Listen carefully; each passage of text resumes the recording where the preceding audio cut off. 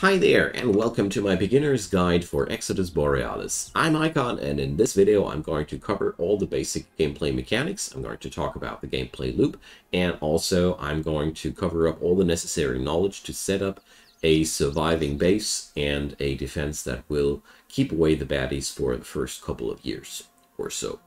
Now, before we start, I put up timestamps into the description box down there, so if you're looking for answers for a specific topic, off you go. I respect your time. Now, with that out of the way, let's start properly. What is Exodus Borealis? The game is a really neat mix between a colony survival game and a tower defense game. A combination of genres which I'm quite frankly surprised that I haven't seen it more often, because it works out really, really well. So in the first part of the video, I'm going to set up the colony. In the second part of the video, we're going to set up the defenses. And after that, I'm going to talk about special mechanics of this game and summarize the whole gameplay experience and give you a couple of tips that are really, really worthwhile to know early on, and things that you should have on your way to have more fun while you're learning this game. Okay, so at the beginning, let's get over the user interface. Up here, we have our control buttons where we can build stuff, manage jobs, research, and check out our citizens. Over here, we see how many adult people we have that can work, how many children we got that will grow into workers. Over here, there's our resource window, neatly clustered into things that belong together, foodstuffs, stuff for clothing, stuff for metal, stuff for mortar and stone, and wood and charcoal are grouped together in logical groups. I appreciate that. So the first thing you need to do is pick up your people and set up a little base. The enemy will always come from this gate here, and your basic gameplay goal is to survive without dying and get the research done to build a victory statue and leave this map. The enemy will always come through this gate and try to path as directly as possible to your settlement's buildings. So your goal will be to set up that settlement in a vicinity, well, not too far away from the gate, but not too close either, and get that defenses and the resource production rolling. When you're new here, a couple of things worth to know. Your starting resources are on that crashed boat. So your starting point is ideally somewhere in the vicinity of that boat. So choose to your own liking. The longer you play this game, the more you will grow and adapt your own strategies, and you'll better know where you want to start out. So we're going to start out quite here in the vicinity of that. I'm going to take this little valley here. Now, first things that we're going to need are a mine. A mine will produce stone, and as you can see here, we're completely out of stone. Most interestingly enough, a mine can be built anywhere. It doesn't need to be placed on a deposit or something like that. So down it goes, and with the R button you can rotate these buildings. So what happens next is our people will swarm to that boat and deliver materials there. So to get buildings properly done, you'll need builders. So go into the job management menu and assign one. The builders not only build the buildings, they also clear out the building site. So if there are trees or anything pesky in the way, they'll get the job done. So with a mine, we now get to assign a miner. In mines, you can either produce stone or ore. It's up to you, but at the beginning, we just need stone. The next thing our settlement needs are houses. Every house can hold 4 people, 2 adults and the rest children. As we have now 6 adult people in our settlement, let's start out with 3 houses. The resource costs are here in the tooltip, and as you can see, a house will cost us stone, so good thing that we started out with the mine. Another thing we're going to need there is the storage barn. So let's put that down here, otherwise our stored materials will not have any room. Another thing worth mentioning, the blue dot here in front of those buildings is the entrance. So you'll see that on a lot of buildings, and it's pretty important to know that when you want to plan out your city design. Alright, after these things have been settled down, we need farms for the food production, because we have only sown so much food on our shipwreck. So farms work like that. One farmer can support up to 3 farms, roughly. So we're going to start out with 2 because that's my favorite work ratio at the beginning of the game. Because your people are working quite inefficient early on. There's another thing worth mentioning. Everybody who has no job right now is working as a general worker. General workers are just basically haulers that try to get the job done as good as possible. But also, if a worker has nothing to do right now, for example, that farmer here, he doesn't have any fields to work at, will also return to the general worker status. So you don't need to worry too much about that. So let's move forward until these things are built. So if you want to prioritize something, you can click there and set up a priority. So color will change accordingly as well. You can lower the priority or even stop the construction of a building entirely. Pretty neat tool to plan out things. The other thing that I want to mention is that you can also plot out mass orders with the mass update tool. So here you can just set up priority preferences as you want to, but also other things like canceling constructions, rebuildings, destructions, plotting down fire modes for turrets, but we're going to set that up later. What should be planted on your fields and what kind of trees should be planted. Really nifty things and useful stuff. Planting trees, I said. Let's go over that as well. So tree nurseries are absolutely vital for the survival of your settlement, because at some point those trees will be gone. And to have a healthy surplus of trees, you're going to need a lumberjack.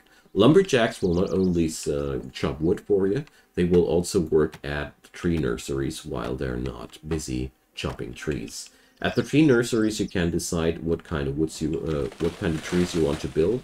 There's one that grows 2 years and yields 30 wood, and one that grows 2 to 3 years, 2 years and 3 seasons and yields more wood. It's up to you, but I highly recommend you to build those nurseries, because at some point your wood will run out, and if you haven't taken your precautions, you will suffer greatly here. Okay, so with these things out of the way, what do we need else? A research lab, of course, because without a research lab, there's going to be no technology. And with these things plotted down, we have the most basic necessities of our settlement down. Here's a couple of things worth mentioning. Every day in this game here is representing a season. So whenever that clock here is running through, a day is over. Another thing worth mentioning is that you need more houses over the course of the time, because every house can only house 2 adults and the rest will be children. This means here we already have 6 adults, so the next child that will grow up will already need a new house. Every adult that has no house will just stay outside and ultimately most likely freeze to death in winter, because when people don't have any access to their to heat during winter, guess what? They die. Alright, so the other thing is you will always have to keep an eye out on your resource consumptions and how your resources develop, because your farms will produce a certain amount of food, but you'll also need to research more crops to grow. At the beginning you only have the ichi roots, but later down the road you will be able to research more and more of these different foods. One word about foods: the longer they grow, the higher the yield, and the shorter they grow, the lower the yield. So basically, when you're desperate about food, fast-growing crops are a way to go, and if you really got a nice buffer, try to go for long-lasting crops, because they will help you out in times of need. So now we got the research down, and we're going to go over that menu real quick. So we're going to start out with the defensive structure research, because that's going to unlock towers. Another thing worth mentioning here is the citizen menu. Not only can you see what your citizens are doing there right now, you'll also be able to control how your citizenship will develop So with this slider here, you can tell them how many births per year are allowed. That's not necessary right now, but later down the road, you really want to control your population growth, because uncontrolled population growth will eventually spiral out of control, always. But another thing really worth mentioning here is the attributes column. Here you can see what your people are lacking and whatnot, but I want to point this out because here you can see what kind of impact these things have. Education minus work efficiency. Clothing, well, that tells you that they need to reheat during winter. Raw meal minus speed minus carrying strength. So if you research these things that add up, oh wait a sec. To research something, you need to employ a researcher, of course. If you research these things up here that are for the citizenship, basically most of these technologies in the upper section are. So here, prepared raw food. Instead of only eating the raw food, we're preparing the raw food. Then goes cooked food. Then go feasts, and so on and so forth. Upgrading these stats will increase the efficiency of your workers, and at some point it will be no problem at all anymore to have several farms with one farmer, and so on and so forth. So these things are really valuable if you want to improve the efficiency of your colony. Here there's the defense tree, pretty obvious I'd say, and pretty important to mention here also is the this rider here. Charcoal, mortar, smelting, steel. These are the refining technologies. City planning offers you paths which will provide faster movement of your people. But I personally like to go for multi-season crops next, because I am always happy if the food situation is under control. All right, so this is basically the basics. You will have to work out and keep an eye out for the food production. The next job after that will be to unlock charcoal production and mortar production to refine the next tier of resources which you will need to produce higher tier buildings, and so on and so forth. But the most important part is keep your people fed and keep your people housed, and stay aware about the amount of births here can be controlled, and rather grow a little bit too slowly before growing uncontrolled, because that can lead to a starvation and death spiral where your people will not get the jobs done in time, and well, due to starvation, people start dying and nasty things happen. Okay, so that's the end of the colony part, because the rest from here is up to you. How you manage all that is pretty much your own decision. The most important things are now well known. Okay, now to the defense part. The enemy will always come over that gate and try to take the most direct approach to your buildings. If the enemy hits the building, it's a building, he's going to do as much damage as possible to it, eventually also killing people, and then despawning. So sometimes it's just like with every tower defense. If an enemy leaks through and hits the base, you'll suffer some damage. But sometimes that might be an option you want to go for. So to control the situation here, we're going to need our defense buildings. That's walls and right now towers. So ideally, my personal approach is start building a maze that starts out at the gate and funnels the enemy as long as possible away from our town while we kill the enemy. But since our workers are pretty low at the beginning and the distance here is pretty high, I like to recommend to you at the beginning a wall structure that will enclose your settlement, and then you work yourself away from there. So it works like that.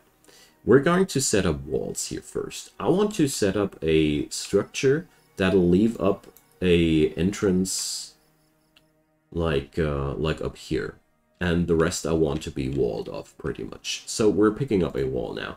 So in this game, walling is a little bit more complicated. So you see here the direction of my wall. If I press R, the direction swaps. You can only draw a line if the direction of your wall is correct. So as you can see here, now it works pretty neatly. Here it tells me that it's overlapping with a building. That's the boat ruin, which is the issue. So we're going to add there.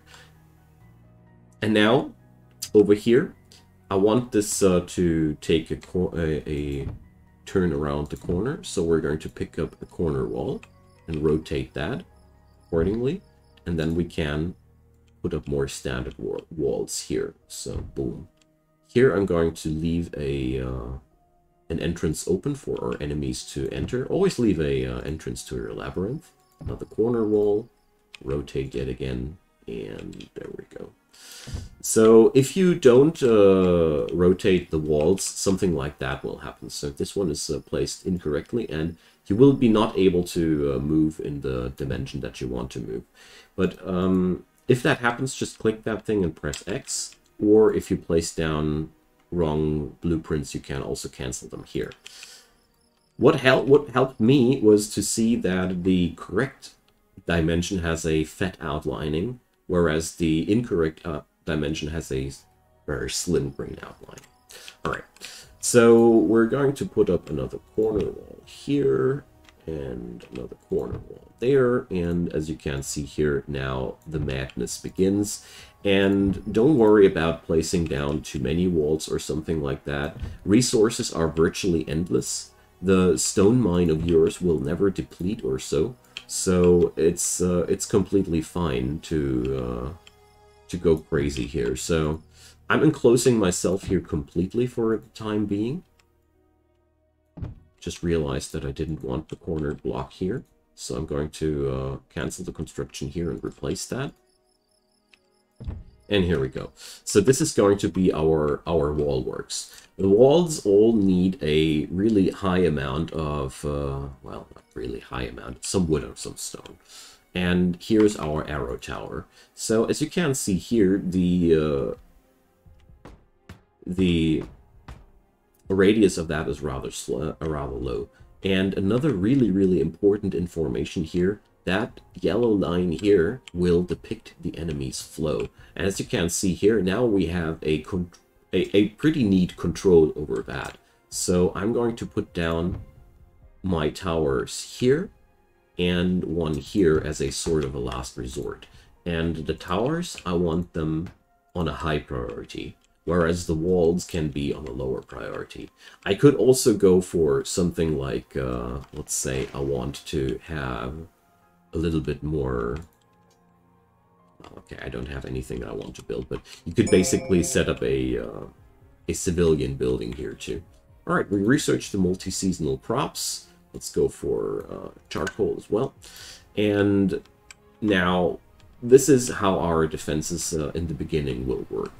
Of course, like I mentioned before, the closer you can get your defenses to the gate, the more efficiency you'll get out of that. But with these tools at your disposal, especially keep an eye out for that yellow line, you should be able to get your defenses at the beginning rolling. And feel free to be experimental in that regard.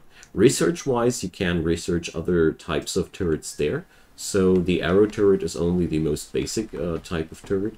You get bombardment turrets that require iron, and these turrets here will all require iron. And as you see, to get better quality towers, you will need to modernize your settlement as well. Here's one thing that I wanted to show as well. One sec, let's keep researching. If you select a piece of wall, you can directly replace it with some type. So if you misbuilt your a little bit, that's not really any issue. And also you can upgrade that wall to a tower if you want to. But what's really cool about that is it's really not that hard to redecide if you made some bad decisions. Same goes for those arrow towers. You have also the option to configure their fire modes here. So they'll try to focus targets, spread, go for highest health, lowest health. I'll leave that strategizing to you, dear viewer, because there's no solid best way or something like that.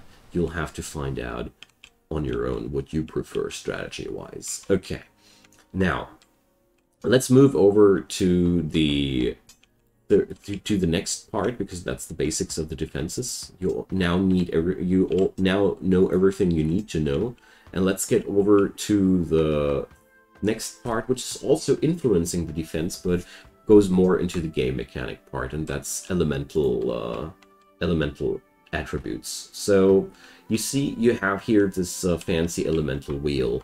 I'll open up the elemental guide to emphasize it better. So in this game you have all these elements, so that's 8 of them total. Every element can be applied to a tower with those gems that you can find here. Gems, of course, need to be researched first, so you can't use them per se. You need to research the according technology first. Gems are first found randomly in your mines. Later down the road, you can also mine more specifically for them. Every elemental gem comes with its own properties. For example, I already own a wind gem. So a wind gem will provide knockback on hit if it's put into a offensive slot on your turret, and it's also going to have a different effect if it's supporting your wait a sec here. So you can either use the gems to support other turrets or use them as a offensive quality. So, for example, Earth will have a effect that will increase subsequent attacks, and Fire has damage over time effects, and so on and so forth. It's pretty straightforward. But all of this diagram wants to tell you one thing. Everything which is connected with green lines, or maybe it's two things, everything connected with green lines is synergizing well with each other. That means if they work together, their effects will be magnified. If they are connected with a red line, they will nullify effects. So if I shoot with a wind tower on a baddie and then hit the same baddie with a water tower, the elemental effects will negate each other. So there will be no effect at all. But if I shoot with a wind tower first on an enemy and then follow up with a Terra turret, the effect of that Terra gem will be amplified. The effect even gets stronger if I hit my enemy first with wind turret, then with a fire turret, then in the end with that Terra turret, because then he will be affected first by the enclosing elements, if you want to say so, which will ultimately magnify this effect to a greater extent. This is a pretty neat system, which not only makes building towers and mazes a little bit more complicated because you want to stay aware of possibly negating effects, it also allows you to put up a lot of different strategies, because you will be able to put up certain clusters. For example, if I have enough Terra gems and lightning gems, I could put up a extremely amplified damage over time corridor, where emphasize mostly in this element. So if I would only use these 3 elements in a certain corridor of my maze, this element would be the strongest. So you can mix and match like crazy here. Another thing worth mentioning, there's also prismatic gems. They are super rare, and they will apply all elemental effects on one hit, never negating anything. So they are basically the Super Saiyan gems. Extremely rare, no downsides, just slap them on and use them. Alright, so we researched now the charcoal hut and the mortar mill. I don't want to explain that deeper. It's more of the same. You build that building, you use mortar masons to create mortar out of stone, you use charcoal burners to create charcoal out of wood. The only thing that's really new there is that you need to keep track of your base materials. That's another game mechanic that I really want to talk about. These refining processes, they all need you to stay aware about your resource consumption. In general, this game puts a high emphasis on that you have to focus on your resource consumptions and developments at your hometown, while at the same time not letting your defense construction down. That's really a pretty neat part. So here, you can now build mines that have a chance of mining gems, and let's research that wind gem. So you see here, first you research the wind damage, and then you research the wind boost. And the boosts all have a significant other effect regarding to the element that they are. And it's the same system. A Terra booster will boost fire and wind particularly good, and so on and so forth. So building your maze is an elemental puzzle, which is really, really cool, and that sums up pretty much the gameplay of this one. I already mentioned it before, maybe, but your victory condition is researching the victory statue and building it, and once that's done, you get to leave that map and enter the next one. So it's a pretty nifty thing. The following maps have more structural problems, so you won't get another free field with lots of space to work with again. There are different challenges, and yeah, Exodus Borealis is a absolute recommendation for everybody who likes tower defense and colony building games, because the genres blend in massively well together. And once you stuck your head into that rabbit hole, you'll have a lot of fun, believe me. So right now we haven't seen any fight, but, well, you know, there's not that much to explain. The enemy will come here and get shot by my arrow towers. If you have done everything correctly, there's going to be no problem. Okay, so let's summarize it. This game is a lot of fun if you are into the genre. I have found so far really only one gripe, and that's how walls work. It's a little bit annoying, but beyond that, really cool stuff all the way down. Really, really big recommendation from my side.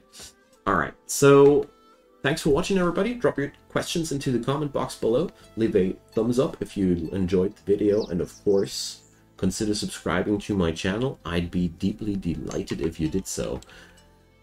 Also, down in the description box, you'll not only find the timestamps that I was talking about, you'll also find my Twitch channel where I do daily streams, my Discord community where you find like-minded gamers, and of course, you'll also find links there for the direct support of my channel. I'd be really, really delighted if you check them out, but if you don't mind it too much either. I'm really happy that you watched this video and spent all that time. It really meant a lot to me already.